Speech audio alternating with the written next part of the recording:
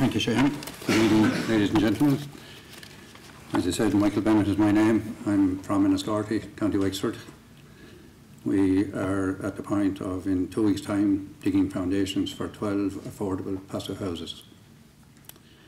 They are coming fully certified passive, BER of an A2.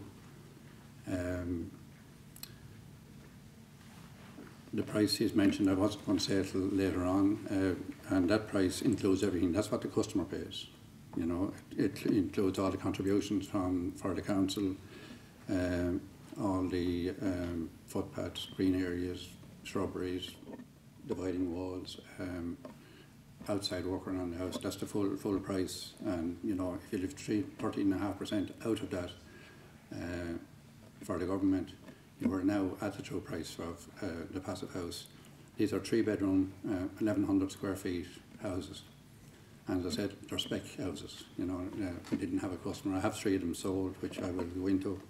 I'd just like to roll back the clock a small bit to 3 or 4 months ago.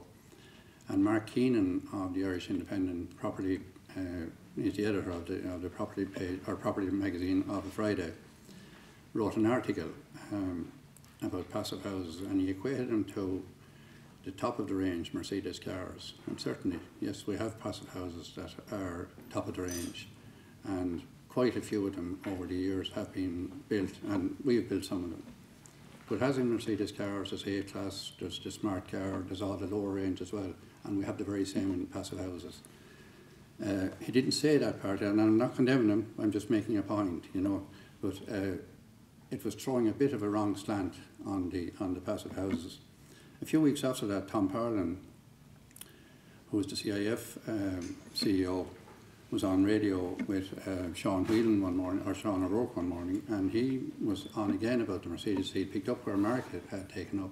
Now, again, as I said, I'm not against any of those people.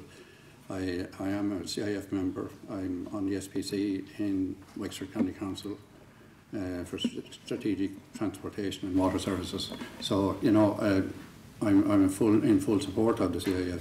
But Tom again, and I spoke to him about it, gave a couple of things that weren't right. He said you need photovoltaic on the roofs of the houses. You do not. It's not a condition of planning for a passive house. You needed water harvesting. No, you do in Dublin, because most of the council and your councillors here will probably back me up on this. I've done some work in this area where it's conditioned in that you need water harvesting.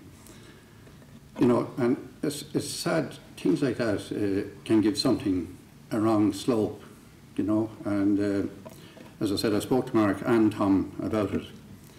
But back to Enniscorthy and what we're doing, as I said, I've brought some brochures along, and I haven't argued them out to everyone. Our 3-bedroom semi-detached are at 170,000.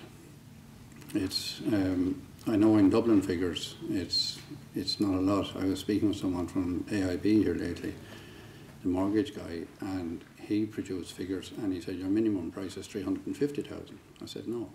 In Enniscorthy we're doing it for 170,000. He said you cannot do them. I said we can, but as regards the word profit in them is very, very small, you know, and we have an accountant lady here who can work out the figures. Also in our brochure we've given I've given a breakdown, and again I've done this with girls in the office who are in the mortgage market at the moment, and I've done this 3 or 4 months ago, and I believe that our figures are a little bit on the high side. And again I handed this to AIB, you know, and it's of interest. It shows the savings, and you can go through it. As I said, our floor area is 1,100 square feet.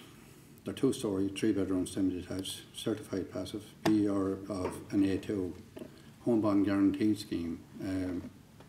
The new home bond guarantee, the old home bond guarantee scheme, I know there was a lot of controversy about it, and with Pyrite and what went on in that market.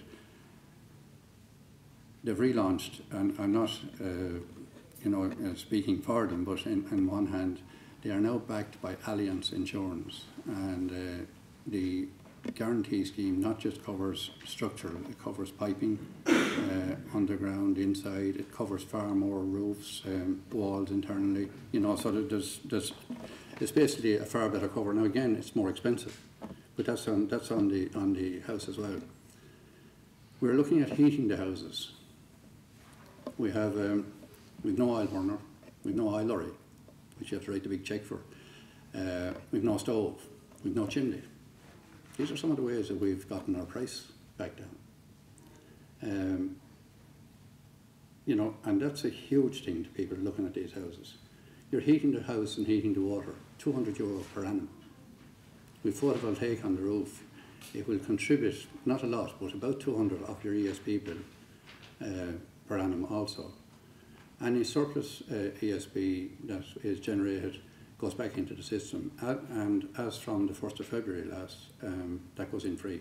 ESB just take it, which I think is sad.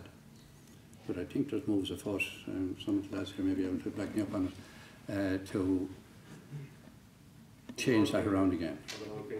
Yeah. Maybe Pardon? Maybe in a little over a year. There's 3 consultations ahead on that. Yeah. You know, and I suppose you can do that if you're a monopoly. I hope there's no one here from the ESB, but you know, that's where we're coming from. So the houses are affordable. We've done, just to give you a little bit of history, the first passive house I built was in 2007 in a place called Killaan. You might remember Kelly the boy from Killaan, down on the side of the Blackstairs Mountains. 1,300 square feet. And believe it or not, that was an affordable house. The people had a very low budget, and we got involved with them and built it. The Wexford County Council that came out and visited the house halfway through to look at the structure and see what we were doing. So, and we didn't look on it as being affordable, but at the time it was a very affordable house. Then we got into the bigger market, and now we're going back down into what I used to call, and I got into trouble over calling them, bog basic passive houses. You know, the Mossel area doesn't like that expression, but it can be done. It's there. I think it's a no-brainer, to be quite honest about it. So basically that's it.